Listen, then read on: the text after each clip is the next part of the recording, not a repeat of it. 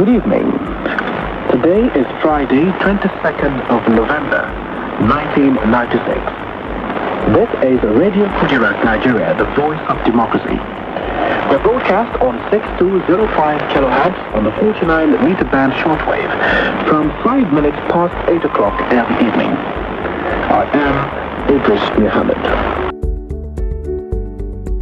In this edition of Back in History, we bring to you the history of an invisible but powerful radio station which became a thorn on the flesh of the military government of General Sani Abacha, the then military head of Nigeria. The radio station was sponsored by Nigerian citizens who fled the country at the time and lived abroad for fear of their lives, but who were determined to continue the agitation for an end to military rule in Nigeria and for the actualization of the junta of Mandate of MKO Abiola. Abacha was uncomfortable with the activities of the radio station, but the station was way beyond his reach, as it is said to have been located in Norway. Abacha felt insulted and offended by the activities of the radio station, but he had no option but to live with the invisible presence of the radio. The name of the radio station was Radio Kudirat. Welcome to this edition of Back in History. In June 1993, Nigerians woke up to the news that the election which held across the country and which MKO Abiola won in majority of the states of the Federation had been annulled by the military administration of General Ibrahim Badamasi Babangida.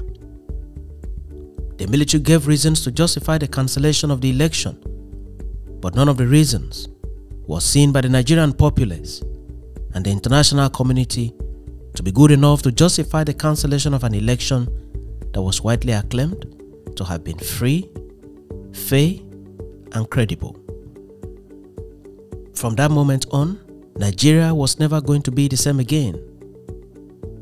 There were protests everywhere and agitation for the military to rescind its decision and allow the official announcement of MKO Abiola as a winner of the election.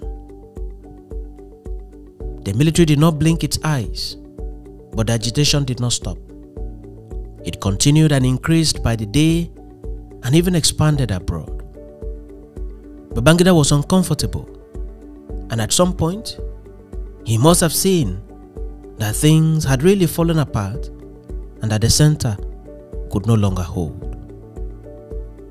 Babangida then stepped aside and handed over the reins of power to Ernest Shonekan as interim president of Nigeria.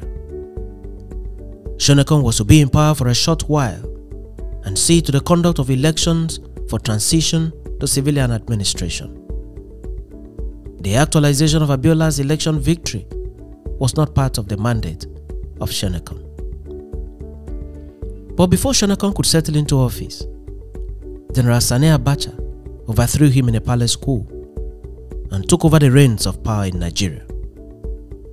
He then began his administration and had little or no tolerance to criticism. But staring him in the face was a radio station that was very critical of the activities of the military regimes in Nigeria. The radio station was even more critical of the military regime of Sani Abacha and described the regime as tyrannic, high-handed, draconian, intolerant of criticism, and as being the main reason for the non-actualization of Abiola's election victory. Indeed, the radio station was a thorn on the flesh of General Sani Abacha and his regime. The station was launched as Radio Democracy. Its broadcast was worldwide on the frequency of 7125 kHz, 41 meter band. It later upgraded its frequency to 6205 kHz, 49 meter band. The name of the station was later changed to Radio Freedom. In June 1996, Kudirat was assassinated on the streets of Lagos. Her death sent a rude shock across the Federation of Nigeria and beyond. Following her murder, the name of the radio station was changed to Radio Kudirat to immortalize her name. Several pro-democracy activists were the brains behind this radio station. They include names like Professor Wole Soyinka, Bola Ahmed Tinubu, Fayemi Kayode, Dele Momodu of Ovation magazine, and many others. Several other persons contributed money and other resources to the radio station. It is reported that the radio station also enjoyed foreign sponsorship. It is also reported that the frequency was broadcast in all the major languages in Nigeria. In an interview granted on 3rd October 1997 to Ref World, Dele Momodu, the editor-in-chief of Ovation magazine, had this to say about Radio Kudirat. Unquote, Radio Kudirat was first known as Radio Freedom. It was a local pirate radio station operating clandestinely in Nigeria, and its local transmitter was unknown. Radio Freedom then changed its name to Radio Democracy. When Mrs. Kudirat Abiola was assassinated on 4th June 1996, the pro-democracy wing of National Democratic Coalition, NADECO, demanded that the radio be changed to Radio Kudirat in honor of the murdered wife of Chief Moshood Abiola.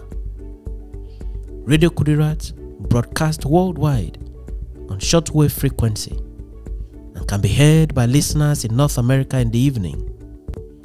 The radio aimed to offer an alternative voice to the Nigerian people and ran programs in Yoruba, Hausa, Igbo, and English.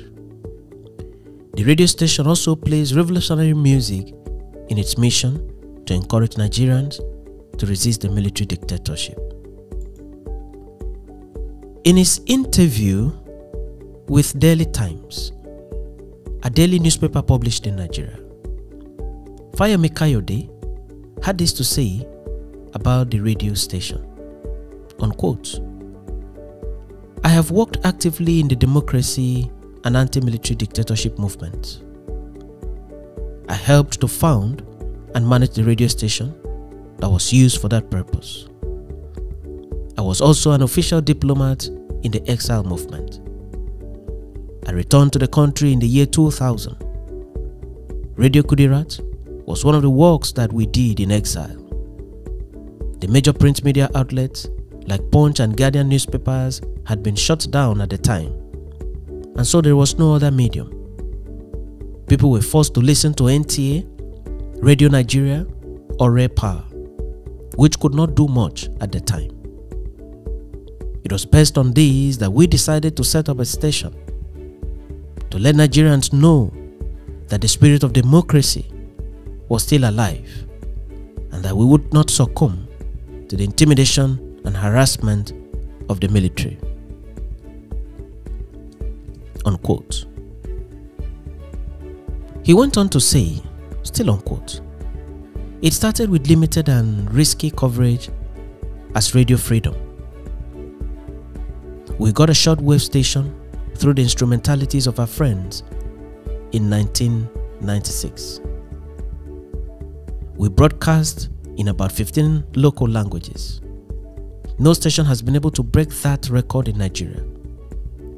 Our names were all over, threatening fire and brimstone, saying we were CIA and MI5 agents, not knowing that one of their own, the late Tajuddin Abdul Rahim, was an integral part of us as a Hausa broadcaster. Selfless courage and our conviction for a new and better Nigeria saw us through. We also did a lot of diplomatic work, and I wrote a book on it. The most interesting work we did for me was breaking down the influence of the Abacha administration in Africa in particular. We had successes with the international community, the United Nations, the European Union, and some of the major countries in the world. We got a foot in the door through direct encounters. It was the main pillar of Tajuddin, who was the driver of our diplomatic shuttle in our meetings with the Mandelas, the Musevenis, the Nkafas, and many others. The fact that these people were willing to meet with us and discuss our agenda for transformation was very significant, and it influenced some of the activities they embarked on. The day will come when we will talk about how we used to travel around and which passports we had to use around Africa, unquote. On how the radio was known, Governor Fayemi stated as follows, unquote. Its first name was Radio Freedom, then Radio Democracy International. It was when Kudirat Abiola was killed on June 4, 1996, and we were going to have a commemoration of June 12 the following week, that we felt we needed something to raise the profile of this courageous woman. That's why the name changed, unquote. In an interview granted in Amsterdam and published in the New York Times of 1st May 1997, Wole Soyinka, Nobel laureate, Nigerian playwright, international scholar, and one of the main proponents of Radio Kudirat had this to say, unquote. The first time that the word treason came up was when we launched the opposition radio, Radio Kudirat. That was in 1996, and it was done outside the country. The Minister of Information then accused us of treason. He said that all those behind the radio are guilty of treason, that the newspapers, the local media, if they quoted anything from the radio, they would equally be guilty of treason, unquote. Soyinka went on to say, unquote, that radio station is one of the primary activities of the exiled democracy campaigners, unquote. Millions of Nigerian citizens had become attracted to Radio Kudirat and frequently tuned to obtain first-hand information about happenings in Nigeria. It appears that some insiders in government also passed information to agents of Radio Kudirat for broadcast. This is because, in some instances, issues or plans that were classified as strictly confidential were heard as breaking news on Radio Kudirat to the surprise of the military. How the information was passed on to the radio station remained a shocker to the military. Abacha was not allowed any moment of rest. The radio station was indeed a thorn on the flesh of his administration. Everything was discussed on Radio Kudirat to the discomfort of Abacha.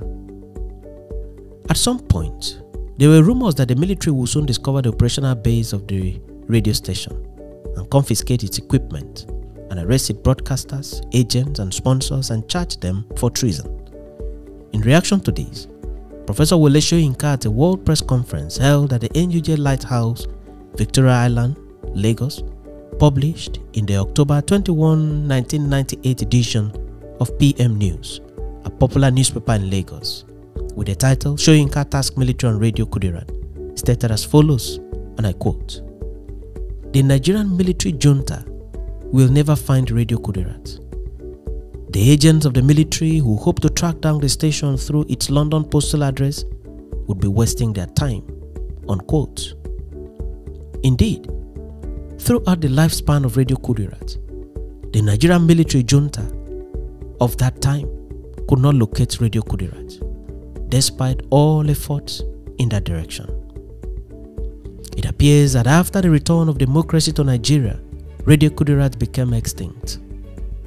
But its impact had indeed been felt across the length and breadth of Nigeria and across several countries of the world. It is hoped by many that the secrets behind the successful operation of the radio station in defense of full-blown military administration and dictatorship and its usual intolerance will one day be shared with the younger generation of journalists and historians for purpose of holistic documentation and intellectual appraisal. Viewed from whatever angle, Radio Kudirat created indelible impact on the sand of time and contributed immensely to Nigeria's democracy. Thanks for watching this edition of Back in History, and do remember to subscribe to the channel for regular notifications.